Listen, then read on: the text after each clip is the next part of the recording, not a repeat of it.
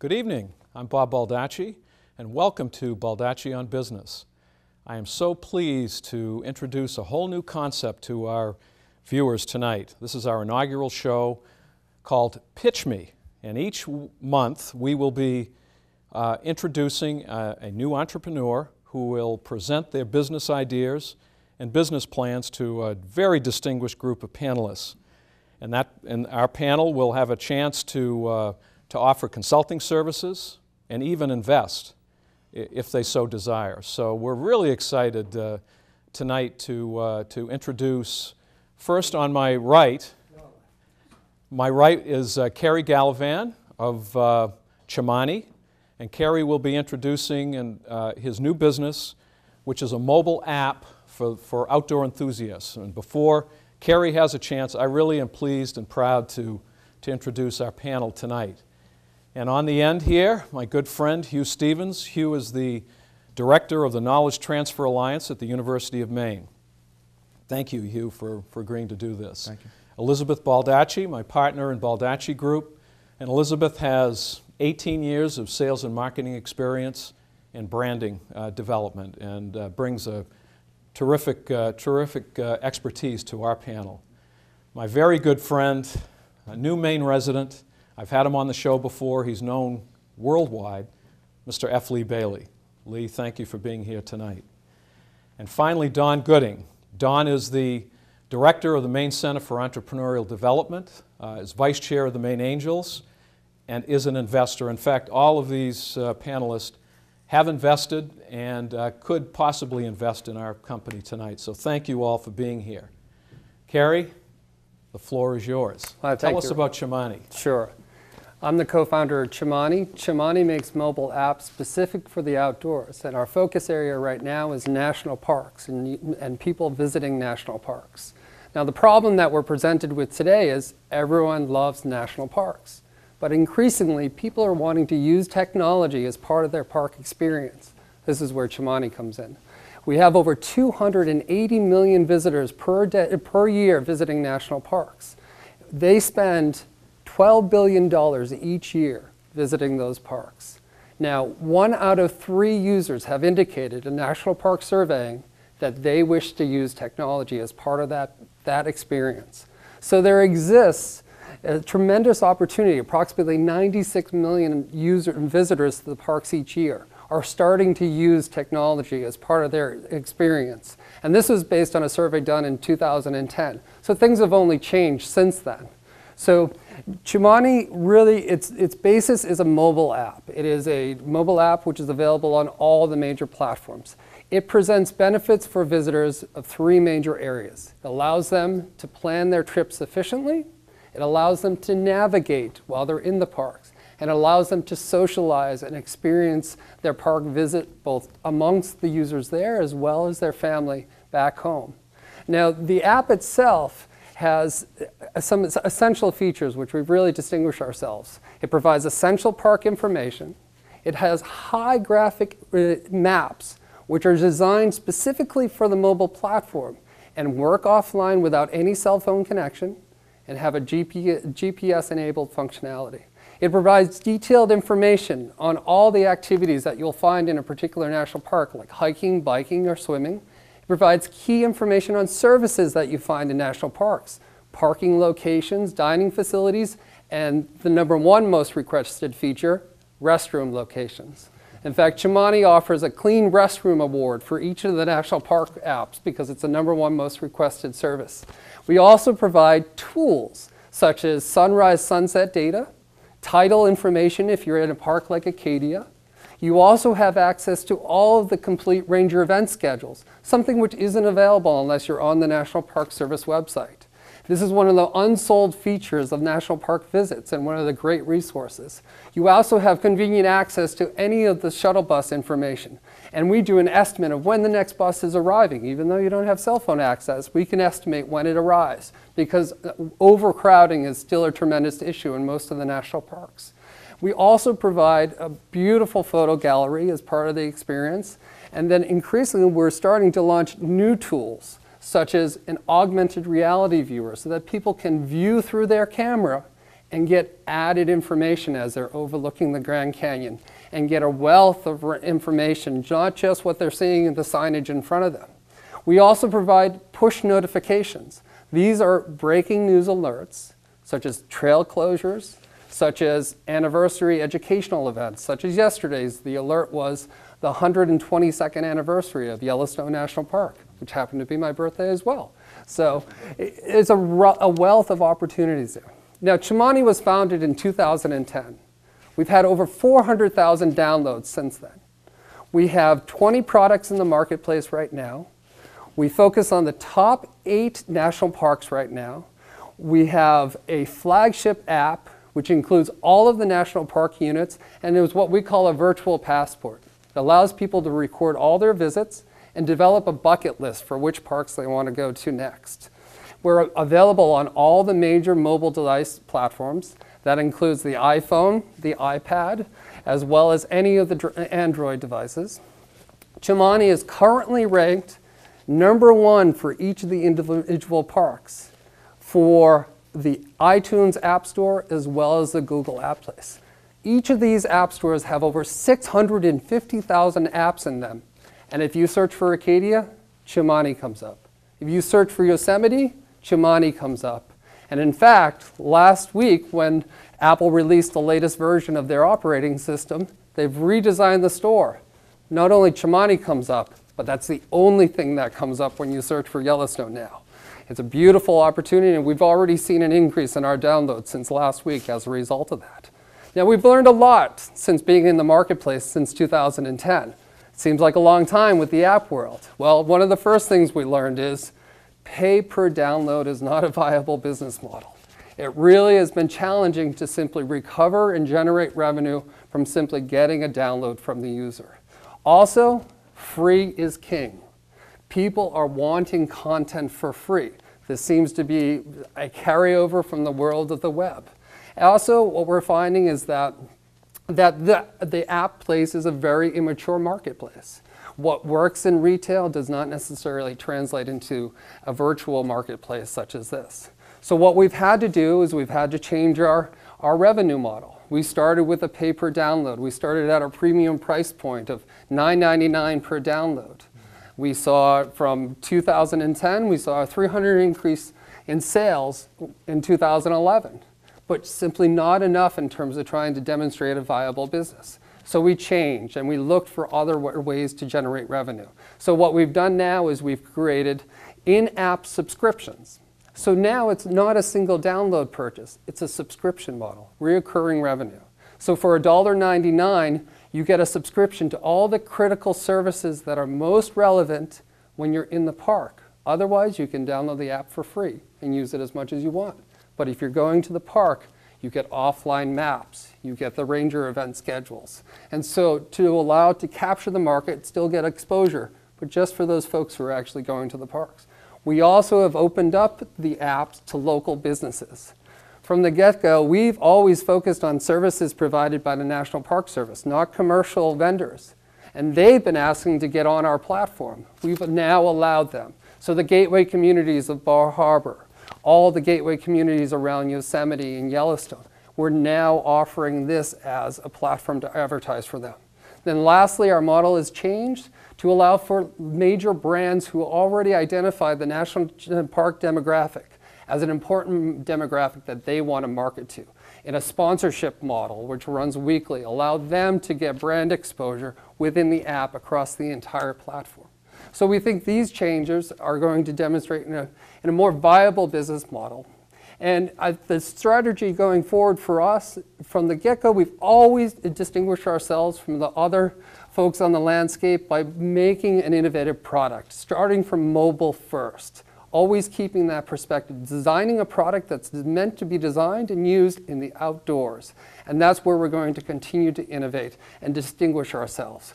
We're in an excellent position with regards to market, and so right now we need expertise to really develop ourselves and to really mature as a company. We're looking for talent, and this is my pitch to you. We're looking for talent, and we're looking for really folks to help us develop equity partner relationships and to really help mature the company and take it to the next stage. That's excellent. Panel, it's all yours. Fire away. Elizabeth. What are your sales? Sales to date, so the 2010, it was simply $1,500. Okay. And then 2011, it jumped up to $16,000 in downloads as sales. And then for the last summer, we made a strategic move to simply make the app completely free, so as to gain market position to secure that. And now we're rolling out the changes in the subscription model over the course of the wintertime now that we've secured our position in the marketplace. And are you finding that people are downloading those specialty apps within the app? You're finding people are paying $199 for the Ranger services. Is that working? We've just started to pivot that. We wanted to wait You until haven't tried it yet. the Okay. season was over to roll that out. Okay. We've gotten exposure without any advertising. We've already had brands sign up for the advertising, for the local advertising. And we've aggressively gone after brands at the larger market level. In fact, next week we're sponsoring an outdoor industry conference to really start getting exposure to larger outdoor brands. Don. So do you have on the back end sort of systems to make it easy for these local gateway communities to sort of, you know, put in their own information, or is it labor intensive to bring them on as advertisers? Right now we don't have a web-based form, but that's certainly as we ramp up we would do that. But right now it's essentially providing, we have a basic format that we reach out to them and we work with them to provide the media that we would then put onto the system. We have a back-end content management system which we manage all the apps with. So the updating of the apps is very seamless, whether it be the Ranger events, the push notifications, or content updates such as that. Panel. I'm going to ask a couple boring questions, but tell me a little about who is we when you say we. Sure. Myself and my co-founder, Sean Meredith. Sean Meredith has a graduate of MIT. He's been the primary technical programmer of the app. He's worked actually in the state of Maine. He worked as Apple rolling out the laptop initiative. And so he's been the partner with myself in really developing this platform from the very start. Thank you. Sure. I also know, Kerry, from what you've told me previously, that you've invested a significant amount of money from family and friends up to this point to bring it to this level. Lee. If you're looking for equity and it smells like you are, how much do you want and what are you going to do with it? Well, I'm right now looking for consulting services to help define that point right there. We've done projections based on really how much we estimate each of those revenue streams are going to generate and what are the resources, the resources needed in order to bring us there, and then projecting when is the crossover line into profitability. And so we're now framing that conversation, but we would like expertise to help us shape that conversation moving forward with potential equity partners. By the way, I noticed as a footnote that your partner has flown as a pilot a Yes. supersonic airplane Yes, and operated the reactor in an atomic submarine. correct. I can match him on the first, but how did he get to do the submarine? Well, if Sean were here, he originally was in the Air Force Academy, went on to MIT, and then moved on to the Navy, to coming out of MIT as a nuclear engineer, and spent his time on a submarine working as a nuclear engineer. Sounds a little bit like George Plimpton. Lee's a former fighter pilot. Yes, and, go ahead, I have a Elizabeth. question on the technology Sure. side. So you're saying that you don't need your self-service in order to get this app, but you're also saying you get live updates as to what's going on in the park. How do you receive those? So we've engineered a product so that whenever there's even the slightest signal, it downloads as much information as it can. So a lot of the parks around Gateway, around the key locations like Old Faithful, AT&T, Verizon have a signal right there, but it only covers that area and it's very saturated. So the product is designed to give you just the most important information. A push notification is almost like an email message, very small amount of a text which is sent over the wire. So we've really tried to design it so that to take advantage whenever there is access, but to assume that there isn't. Yeah. Donald. What does your cost of customer acquisition look like?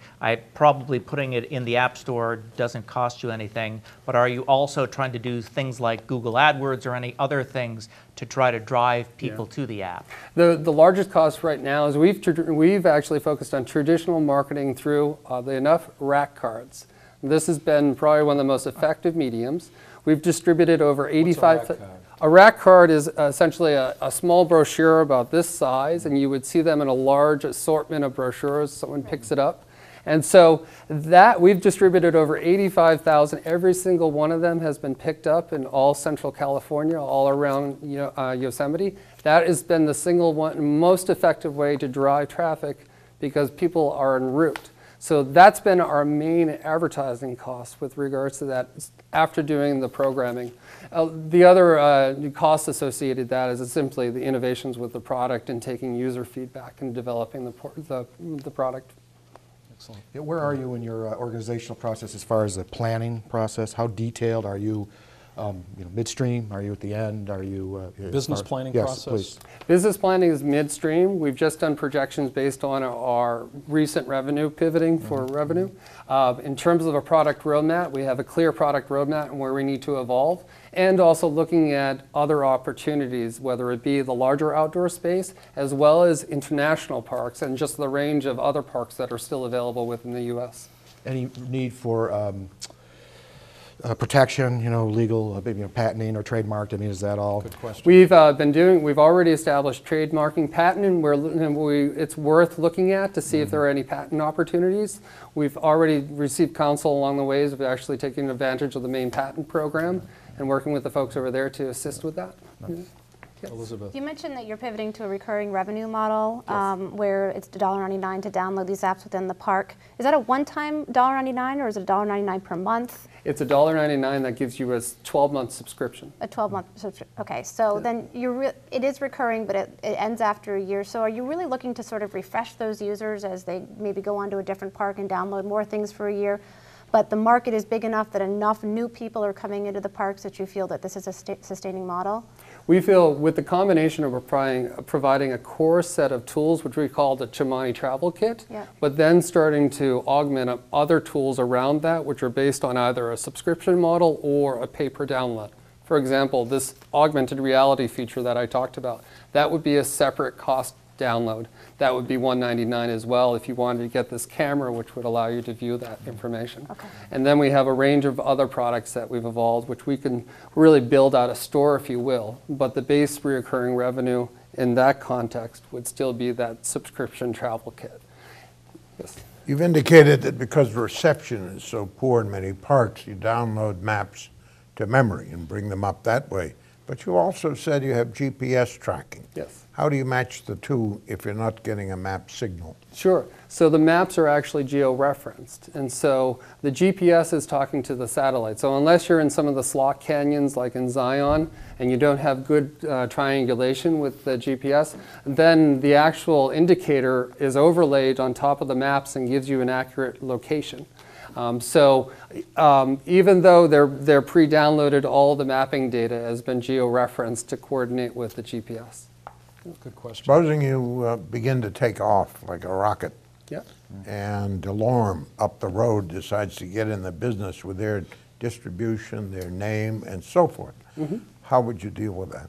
Well, I think we offer a more competitive product because I think we've already established ourselves within the national park. We have already established a brand. I think our approach, DeLorme's, my assessment of them is they're very device-centric. We've really tried to keep device agnostic and really try and develop what for the device which most consumers are really using, and so not having to focus too much on building out a device. Focusing on the software and making sure that's available on the most strategic devices. I think that DeLorme's focus on the GPS market and their focus on more of a, as I would say, more of an elite outdoor athlete is slightly different than our marketplace. The National Geographic demographic is what I like to call windshield tourists. These are folks that go less than a mile away from their vehicle when they're in most national parks. And so they are an ideal casual type of visitor to the parks, and that's why an iPad or an iPhone is the best platform to develop for. So, Elizabeth? This is the app world and the tech world is a really fast-moving space. I have two questions for you. One, who else is in this space? Who do you see as your primary competition? Sure. And two, what is your exit strategy? What sure. kind of timing? So the primary competition right now, amazingly enough, is National Geographic, and even they are I would say, not a direct competition. Their approach has been to create a single app and then to bundle all the parks. There are real technical limitations to that approach, but they have the name and they've been able to get exposure through Apple. Now, we've already outpaced ourselves with a lot of the smaller developers. No one has been able to actually establish their brand and create products across the range of top visited parks. There have been a handful of developers who are out there doing 1 or 2 parks, but no one's been able to establish this across. And I think that was one of our key strategy moves this summer, was to keep it free and really drive the competitors, because they were trying to nickel and dime everyone, but we were keeping it free and we had the best product out there. And so we've really gained a lot of ground with regards to that. Could you, I'm sorry, the second question. Exit strategy. Exit strategy. Exit strategy. I think that this is a real, A, I want to create a viable business here in Maine. That's most important. And B, I think the business can really has room to evolve. The larger outdoor market, a recent study that was done, it's generating well over $64 billion in revenue each year. There is larger rooms beyond just national parks. So I think that is a marketplace that it can evolve to. And I think there's a whole range of portfolio of applications that can be rolled out. We've just been talking about national parks, but we want to take a lot of what we've learned in that experience and then start to apply it to a larger market. So A, I think there's growth of the company, but also I think there are a lot of opportunities where larger brands, for example, you see Google going out getting Fromers. Right. They said they were never going to get into the content business. They're in the content business right now. Oddly enough, BBC bought Lonely Planet, which was a strange move. But I think there also is potential opportunities now. We want to focus a lot on maps, developing high quality maps. I was really nervous when Apple was replacing Google Maps, but I think they've shot themselves in the foot and they've realized that maps are really hard, and I'm wondering if they even want to stay in that business. So, Right. Great questions. Well, let me ask the panel at this point. What's your reaction to the opportunity that Kerry has presented in terms of, obviously he's not looking for investors at this point in time, but he's looking for some help, consulting help. So fire away. Any interest? My program is a very organizational-centric program, and that would be my one question to you is, it's very appealing, very attractive to me, who's not very He was with the tech-savvy. University of Maine. Thank you. But my one question would be, We only have 5 minutes left, so I want on the top side, what do you need internally?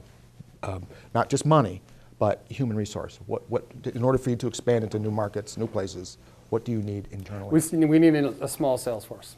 In terms of programming, we have it mapped out so that we can bring on some more junior programming, but in terms of core programming, we're all good between myself and the co-founder, Sean Meredith. Excellent. Yeah. Elizabeth, your reaction? Well, I'd like to work with you. Our consulting group offers business plans. We have about 10 affiliated consultants that can help you put together a decent business plan and help with those forecasts. I'm also on the board of Maine Angels, which is a group of about 45 individuals that invest in private companies. Once we get a business plan together for you and you kind of fine tune and figure out what your needs are and how you're going to, what your sources and uses are, I'd like to bring you to that group to present and start with a capital raise. So. Good. If Apple faces up to the fact that they're not cartographers and tries to buy your company, which would be very difficult to patent, I want to point out, I take it you would sell. Yes. So the MCED Top Gun program, I think, will make a lot of sense for you. That'll be starting in January, as I think you know. And we're also offering on October 24th a program called Equity Prep to help entrepreneurs like you to get ready for the Maine Angels. We're also going to have a pitch night on November 14th, and you've done a great job tonight. I thought so too. Terrific. Yes. My one caveat is I'm still thinking you're going to have to do a couple more pivots on doing a real revenue model here. And I think until you get then to that point, you're not going to be ready to go out for a larger angel investment round. Good point. I know, Hugh, I don't want to speak for the Knowledge Transfer Alliance program at the university, but you do have available business students and faculty that might be able to help somebody like Kerry with some numbers and financial forecasts. So you have clearly some interest here. And how how would you like to proceed? I mean, you've got an indication from Maine Center for Entrepreneurial Development, Sales and Marketing, and the University of Maine. And Lee has incredible contacts and resources at the appropriate time. So I don't want to speak for you, Lee, but Can Kerry, I take them all? we should go with one deal lead, somebody that you can develop a relationship with, knowing that clearly you've got other resources I here. wasn't clear whether Lee was interested in doing that or not, though. He wasn't. I don't want to speak for you, Lee. I'm glad to see the young man echoes Nick Gecko. He's greed is good. He wants them all. All right, Well, on that note, I think I'm we well only have aware- a minute left. Okay, so. I'm aware of the Top Gun program, and that was already on my radar screen in the workshops. Wonderful opportunity, and the work that Don's doing. Maine Angels has been on my radar screen as a potential avenue. So I think I'm going to make the request to work with Elizabeth. Do I Okay. just get one choice? Yes, you do. All right, And then Elizabeth Thank will you. pull everybody together. But Kerry, thank you very much. This is our first show. We're really excited to have you on. You did a terrific job. Thank you. Terrific job. And panelists, thank you for your time and effort. This was great. I hope to the viewers out there, I hope you've enjoyed it. This has been fun for me, and I think educational for all of you who are thinking of starting a business or investing in a business. So each month we're going to introduce a new entrepreneur. And next month it's going to be Brian Crowder, who has a very interesting product involving hydration, if you will. But Brian will be coming in. And again, thank you all for tuning in tonight. And thank you guys very much. Thank you. Excellent.